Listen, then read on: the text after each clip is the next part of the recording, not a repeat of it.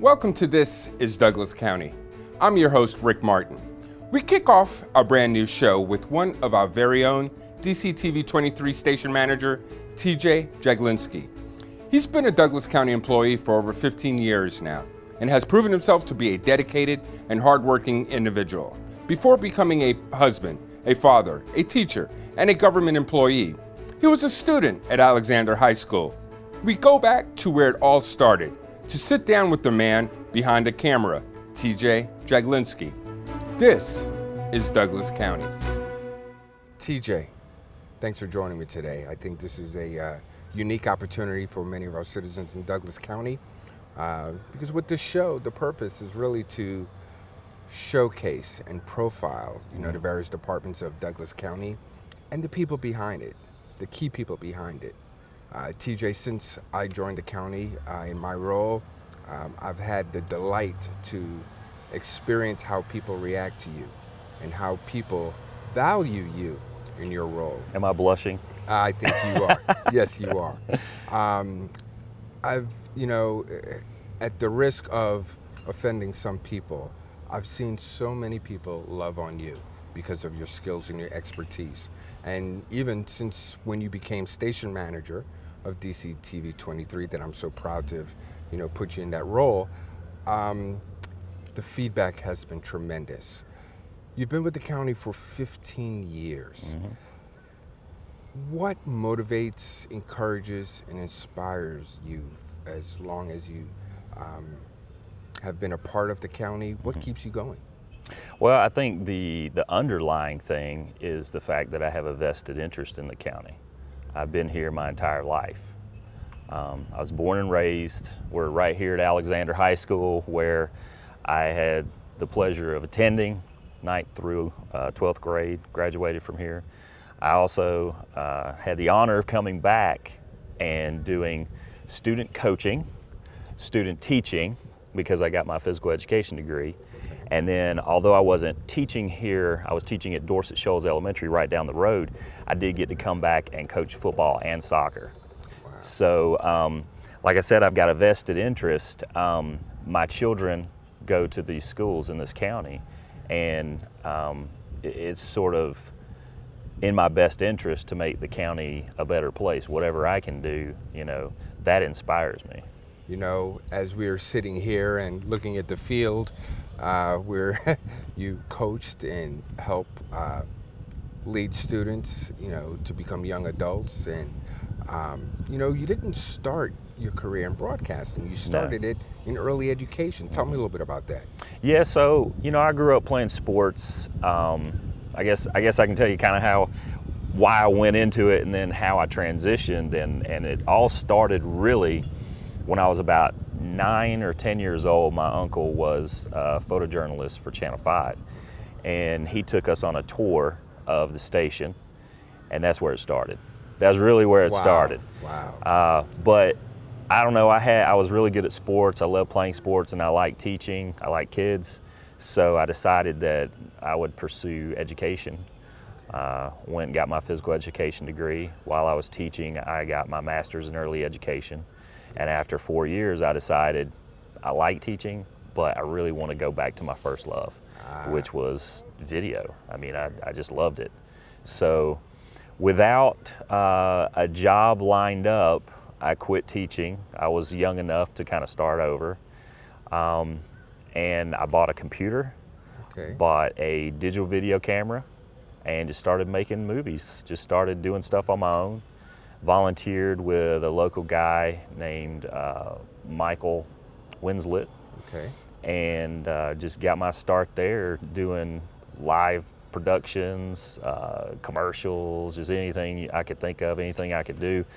It was free, a lot of it, but it was experience.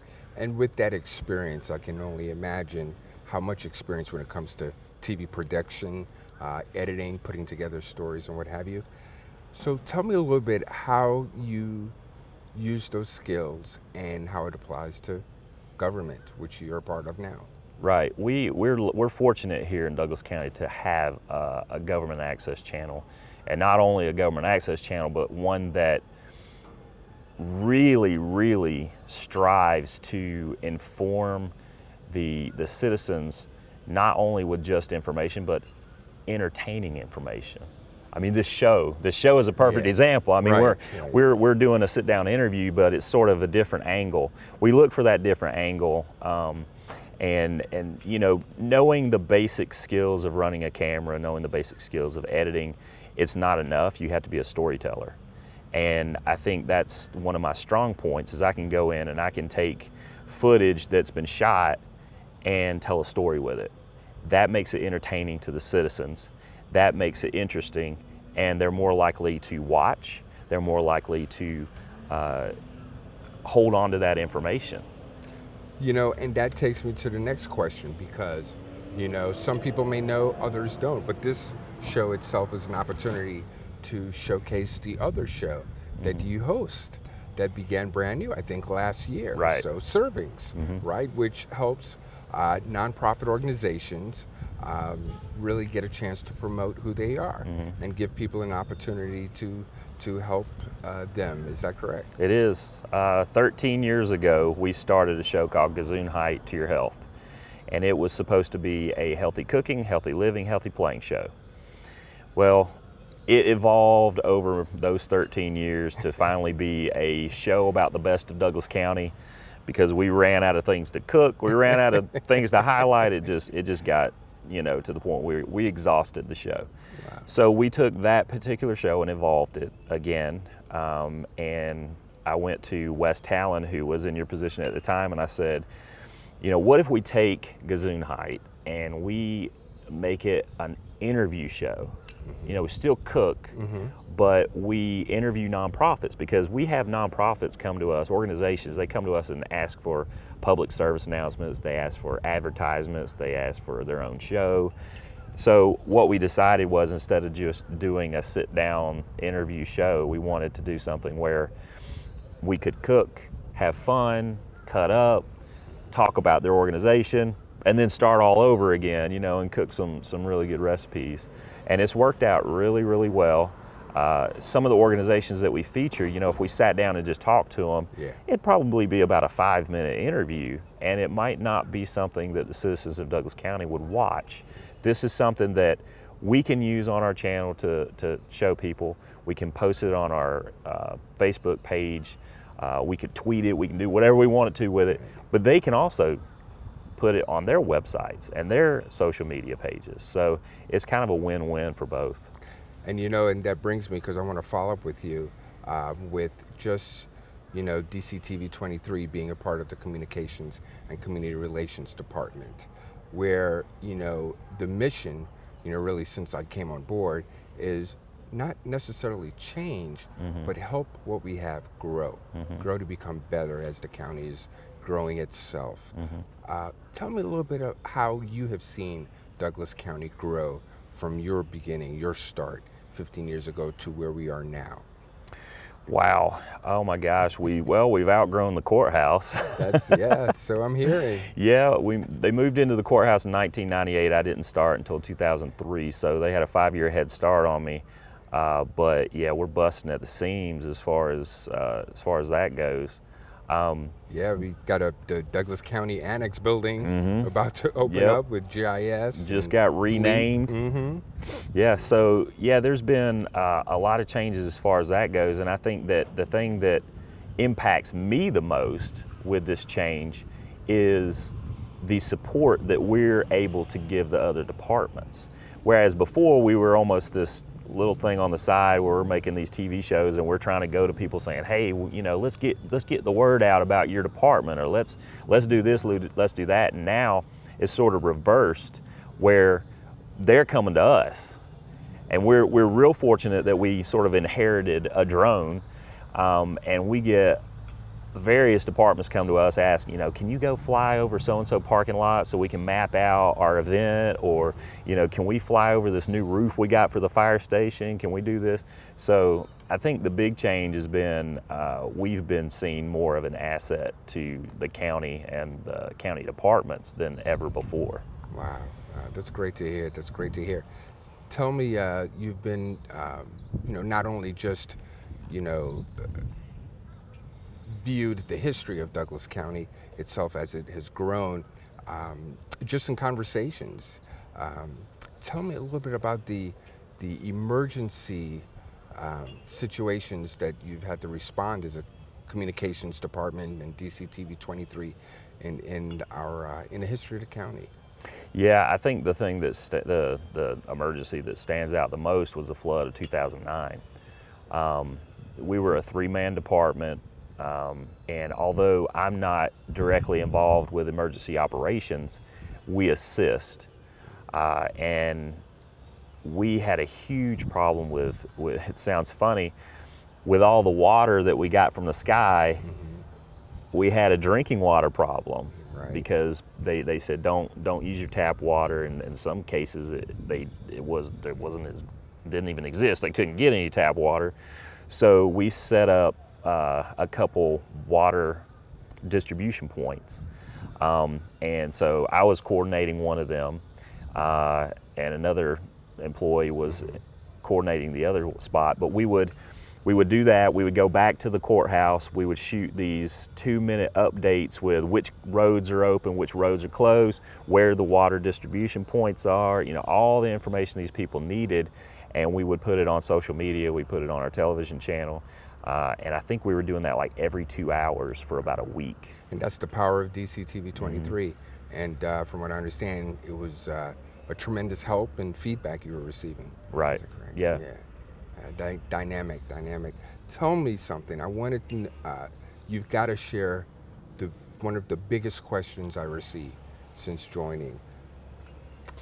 TJ. Oh Lord, here we go. What does TJ stand for? Are you willing to share your real name? Toe Jam. Toe Jam. That's actually, when I hear the word toe jam, I think of one of my best friends that I had here at Alexander. His name was Doug Hughes, and yeah, he called me Toe Jam. Wow. Yeah. Wow. So that's all you're getting. Okay. All right. You heard it here first, ladies and gentlemen, what TJ stands for. Toe Jam. But Stanley is your first name, Thanks. right? Appreciate that. It's a beautiful name. Beautiful. If you live in Poland. So look, there's a great read about you in a recent edition of Chapel Hill News and Views. As a matter of fact, you and the department's communications specialist, Lena Hardy. What was the feedback you received from that? Just a lot of congratulations, really. I knew that Chapel Hill News and Views got a lot of viewership, but it gets a lot of viewership. I had people calling. I got cards and letters. It was, wow. Got a lot of feedback. Wow. And I got to know, because you're a really, really mild-mannered guy. But how did that make you feel? I mean, as honest as you're willing to be with me, how did that make you feel? Well, honestly, a little uncomfortable sometimes, because, when I get complimented, I really don't know what to say or do. So it was a little uncomfortable, but it definitely was humbling, and it was very much appreciated. Wow. And that's the feedback we received, really from the public and those you work with. Tell me a little bit about, personally, your family, your spouse. What was the reaction there? Well, anytime my wife and I celebrate any sort of wins in our life, we like to celebrate. So one of the things we did was we all went out as a family and had dinner.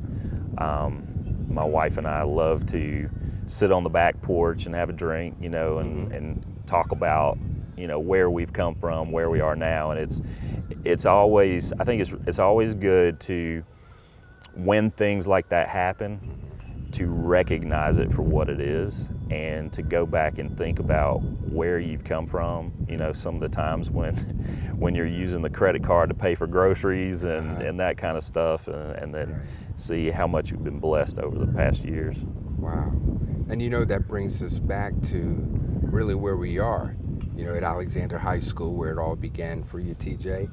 As you described, I mean, you know, tell me a little bit about what tips you can share for the next generation that may be viewing or watching this show, that, you know, can't see the future, don't understand how to overcome the obstacles that may come their way and challenge them through, you know, the adversity of school and education and getting that first job and the hope of the future.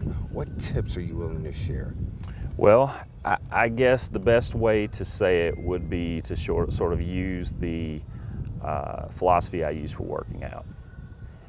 It's easy to work out. It's easy to make progress in the gym. And the same thing can bleed over into life. And it's the 3 C's: confidence, commitment, and consistency.